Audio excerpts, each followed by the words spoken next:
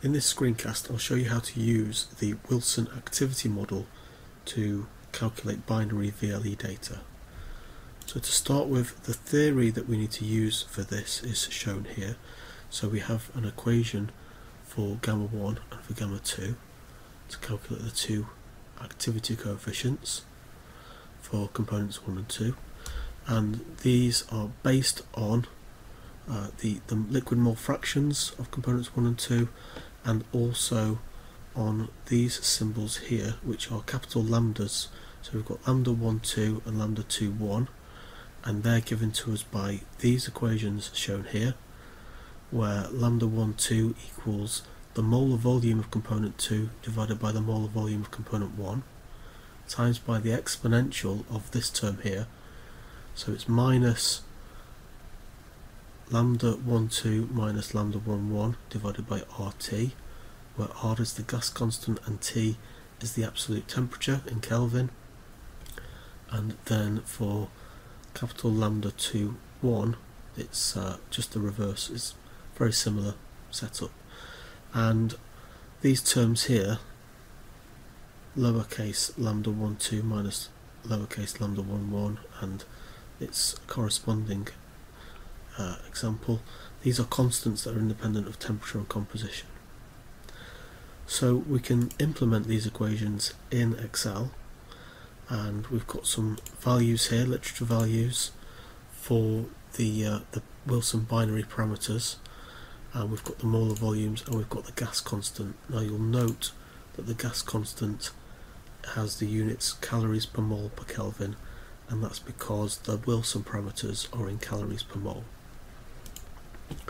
Okay, so this is very similar to the previous binary VLE calculations that we've done. We've got values for x1 and 2, and then we calculate the lambda 1 2 and the lambda 2 1 for Wilson, and then we work out the overall equation for gamma 1 and gamma 2 using these parameters. And then, as before, we use the modified Rauch's law. So we include gamma 1 times x1 and then multiply that by the Antoine equation. And we can also do that for component 2. We'll get the total pressure here.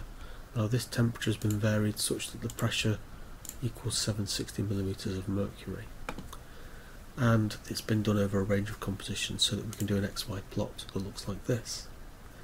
Now, as you can see from this example for THF water, the Wilson model is the best fit, and you can see that actually Margulies, Ideal, Van Laar are really quite poor.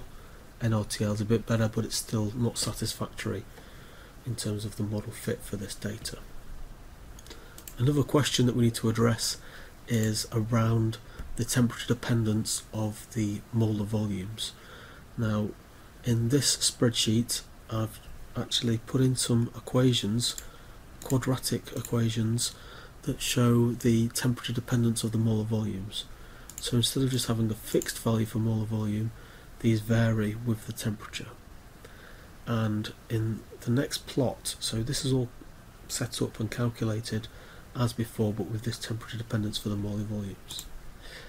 And in this plot it just shows Wilson as we did before, with the fixed value of molar volume, and then this Wilson 2 where we've actually built in the temperature dependence. And you can see for this example it makes very little difference to actually have the temperature dependence there. Literature data is shown here, and so this is the XY data. Then we've got some temperature versus, well, density versus temperature data, and we've got that for different components. And let's see, for this one, V1, this is for the THF, density versus temperature, and we fit a polynomial in the relevant range. And then we also have the same for water, where we fit a polynomial to the molar volume in the relevant range there. Okay, just some concluding notes on Wilson then. The Wilson activity model was introduced in 1964 and is based on the concept of local composition. So within a liquid solution, the local compositions are assumed to be different from the overall mixture composition and are presumed to account for the short range order and non-random molecular orientations. This effect arises from differences in molecular size and molecular forces, and these differences in the molecular interactions are accounted for in the model by the constants within the model, and values for these constants are reported in the literature for a wide range of different binary systems. In terms of advantages and disadvantages for Wilson, there's a built-in temperature dependence for the parameters, which is obviously a positive and an advantage. Also, the model can be extended to multi-component systems, and these multi-component systems can be described by parameters for the constituent binary systems.